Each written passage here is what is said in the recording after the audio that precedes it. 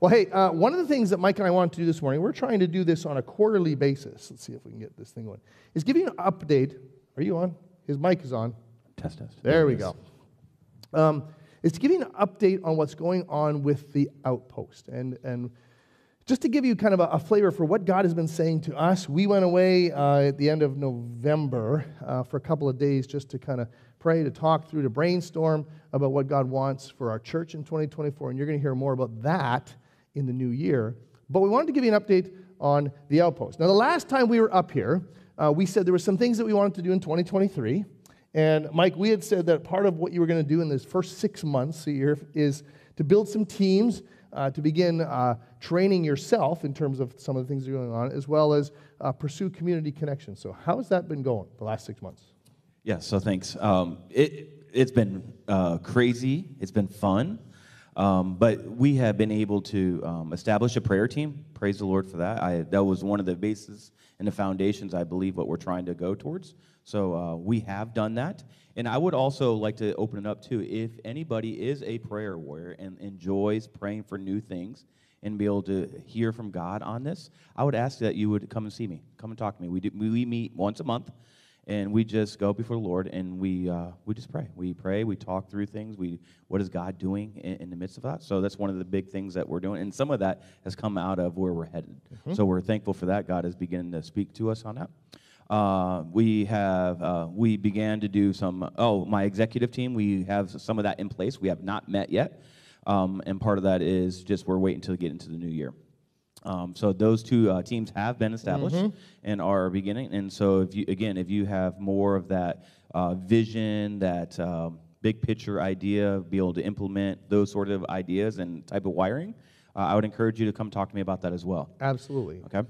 And then Mike's been doing a lot in the community, because a big part of this job in the Outpost is making connections in the community. And so that's happened through, you guys all remember, we had Stuff the Bus, which was a great way to connect with the schools. Through your coaching with football and with wrestling. You're really connecting into schools in terms of being able to be in there and getting to know people.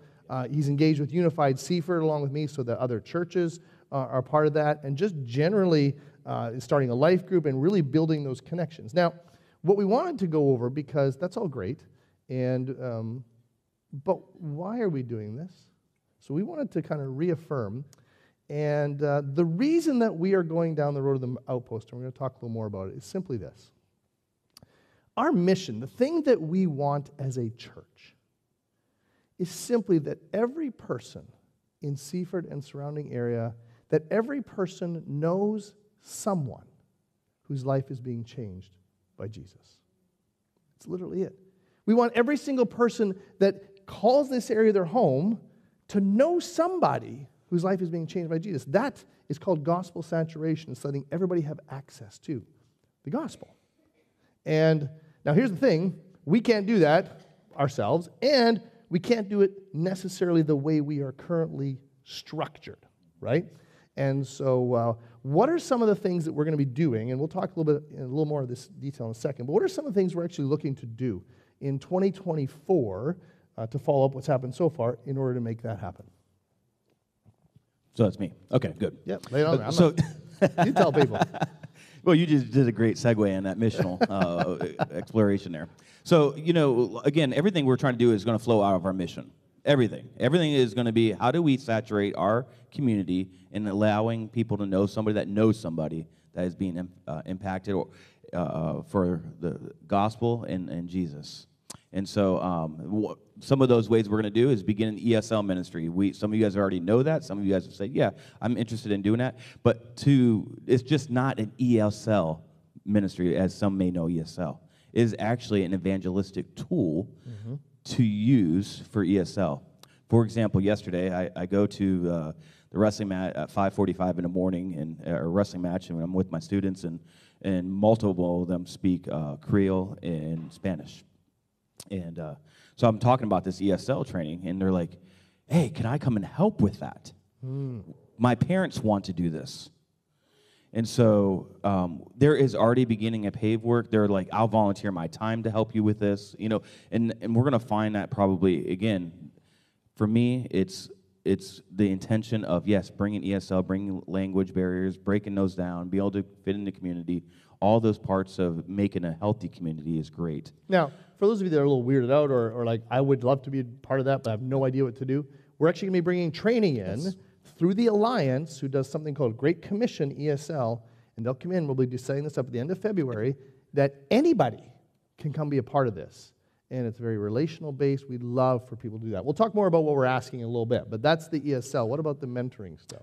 Tutoring stuff. Tutoring. So I contacted the principal over at Susan Harrison over at Seaford High School, and I will be getting that in January, just an hour a day, right after school, with especially the athletes. So there's Tuesday, Wednesday, Thursdays. So if you're interested in that, come and talk to me. I'll gladly team you up with that. But we are partnering with the Key Club students there, that they're going to actually do a lot of the tutoring because they already know the subject. So if you're like, man, I would love to just come and be a part and connect, and again, relationally connect, communicate with me, and I would gladly team you up with some of those. Yep. And then hopefully that'll eventually lead us. We're talking about doing an alpha course. With those of you who aren't familiar, it's a way of kind of formally introducing people to who Jesus is and what he's like. But that comes out of relationships, so we're not starting with that. We're going to end there. And then we're going to continue to pursue, do we need a third space? What does that look like? Do we want to buy and rent something? But that is not the starting place, because what that looks like will depend on what God is doing. And so that's something that we're going to evolve as time goes on. So there's something about all this because, and one of the other things we talked about was transportation, right? Yes. Just wanted you to say why that matters. So yeah, again, many of our families in our community do not drive. And part of that is they don't have driver's license. Some of it is financial barriers. And so we're trying to meet the needs, the ready needs that are right now in front of us that we call low-hanging fruit needs that we can actually do and be a part of. So right now, that's what we're doing in terms of some of us just driving around kids, but we're trying to find a bigger space to be able to travel and utilize these kids and their parents to pick them up for things such as ESL. So we'll be looking at the maybe resourcing that and actually having something. Having a church vehicle that allows us to do some of those ministry things. Yes. Now, here's what might be new to you. So far, this is all stuff we've talked about. But if all we ever do is think about all these things as just a program of our church, we are limiting our reach and growth in the kingdom. Most churches, I would call it this way. Oh, come on. Give me a down arrow. There we go. Oh, not too much. Okay. See, I told you it looks better here, right? Yeah, I finally uploaded. Okay, there you go. This is the unnecessary work I do on PowerPoint sometimes to do a picture. Most churches are what you would call a lake church. Okay, I'm trying to do a picture here. A lake church is a church that ministers in their context to the people in their context. So if you think of a lake, right, there's always the diversity around that, what's in the lake, what's around the lake. And so a lake church nourishes all that, and they rely on, inflow from the outside to grow, kind of like runoff and all that stuff. And that's what happens. And it's really, really powerful. It's really important. That's how most churches operate. But what we said was the Outpost is more like what we would call a river church. Because the problem with the lake church they can run into is if there is no inflow and no outflow, what happens? It becomes stagnant.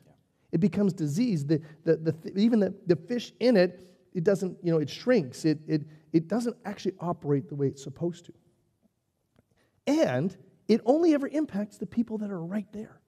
And we're looking at this and saying, well, there is an entire realm of people in our community that need to be touched with the gospel. And that's going to have to come through the Outpost, which is the overflow of who we are.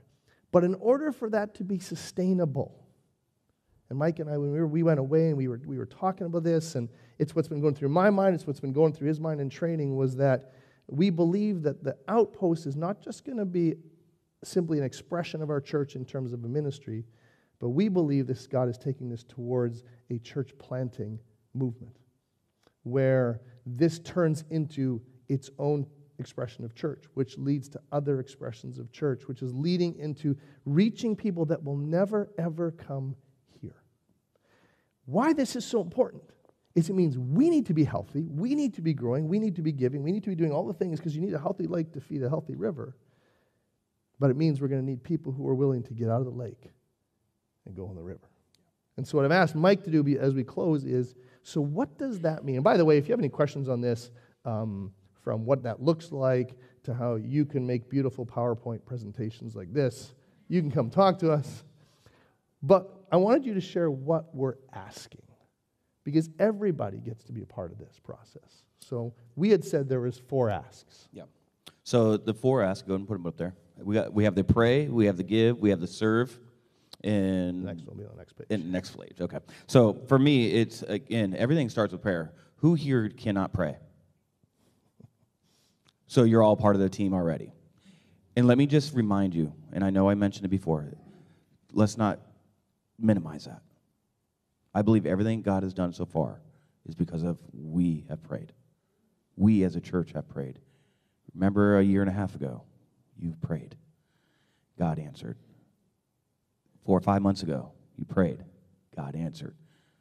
You're praying 5 months, you're in the moment now, you're praying. God has answered, right? So pray. We need to be purposely, expectantly. We join the team, as I mentioned earlier.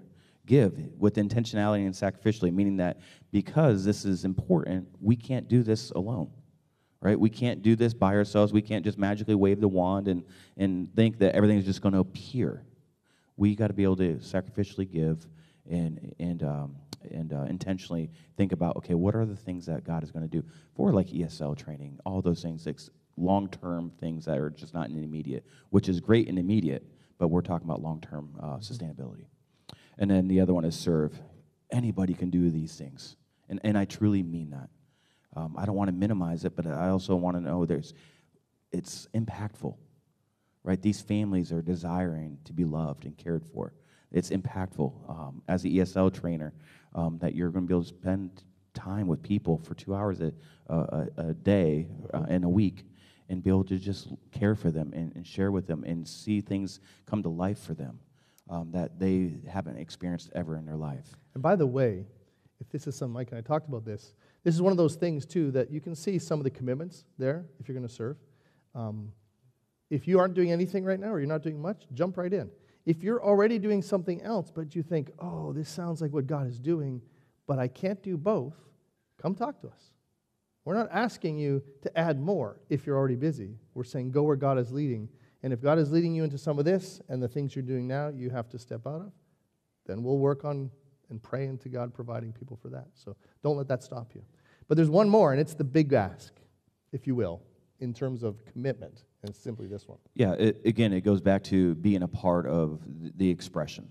The missional expression that we're trying to accomplish here at the end of the day is being a part of the organization, the commitment, living and breathing, I call it, like our family is, of what this is going to look like long term, but also in the short term of saying, you know what, I'm all in. I want to be a part of this team and expression.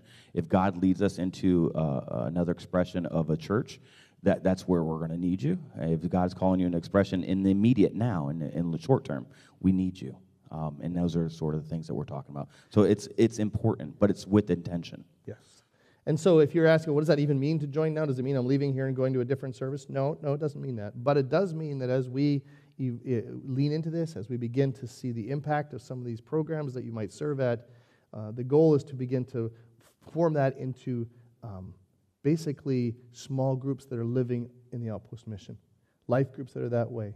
And there will be opportunities where you say, look, I want to go and be in, and that's going to take my time and my energy because I'm going to commit to this. Be praying about that. Because if it's something you like, we'd love to be a part of that.